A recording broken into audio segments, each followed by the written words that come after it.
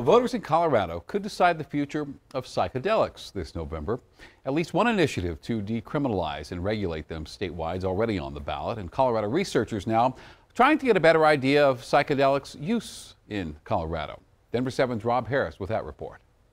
It may not be the spot you'd expect research on psychedelic use to start, but a CSU researcher chose Reddit for two very important reasons. Number one, it lets her reach a lot of people from different walks of life.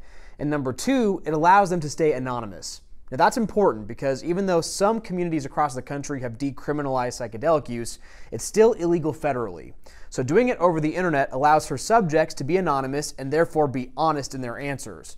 And she's hoping that's beneficial not only to researchers and leaders, but even maybe to voters this November.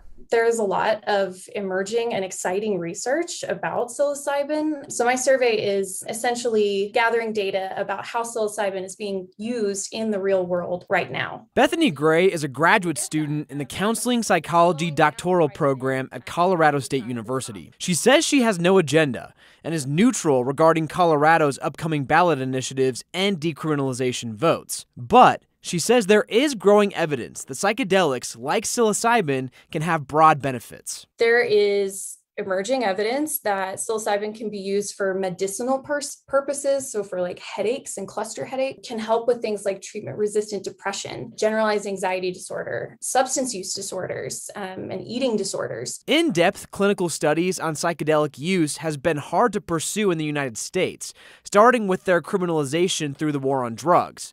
That is changing, though. Laws in this country are changing very quickly, and people are reporting less negative associations. Almost 1 in 10 U.S. adults have tried psilocybin at least once in their life. I don't think that we know confidently for sure whether psilocybin use or psychedelic use in general is a net negative or a net positive. But my study is aiming to find out a little bit more about that. More than 1,100 people have filled out this survey so far, and Gray is hoping for up to 2,500 before she shares her complete findings. For Denver 7, I'm Rob Harris.